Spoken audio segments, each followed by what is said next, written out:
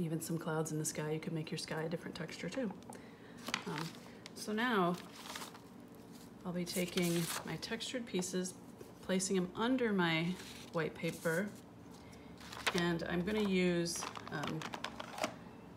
different varieties of greens and browns, you know, because this will be a landscape that, like in the spring or summer. Now that's not working very well with marker. I thought it did when I did a test, but maybe I'll opt for covering that up with. Now I'm starting to be able to see some of the pattern of the lace behind the page. Yeah, that's better. So I'll continue in this whole and fill up this whole section with this pattern. And once you have your background patterns, and you can certainly mix colors here too. Maybe I'll just try and cover that up a little bit, my mistake. So mixing colors, a variety of patterns.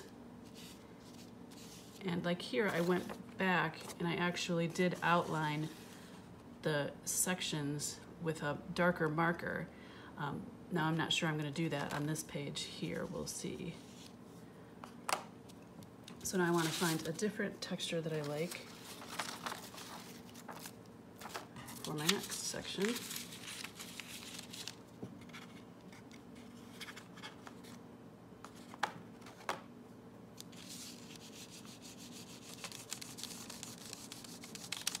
And again, I'm going with oil pastel because I don't have crayons, but crayons work just as well in this situation. So you get the idea. I'm gonna keep going and filling up each and one of these sections with a different texture.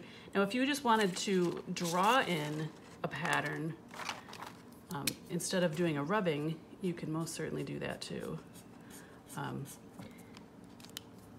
And after you have filled in all these sections and filled in your sky with different interesting textures, I went back in and I just drew, I cut out these little shapes out of some construction paper and put trunks and branches on them as for trees. Then I put a few more little additional details, and I think I will go back and do that as well down here, maybe with some more rows of trees or some additional texture just to fill in, because I don't like how this area down here is too white still. So I think I will go in and use a light oil pastel and try to fill in maybe over a different texture. I'll fill this in so that I don't see so much white on my page. But anyways, I hope you get a chance to check out the work of the landscape works of Grant Wood, and I hope you have fun making your own textured landscape painting. Have fun. We'll see you next time.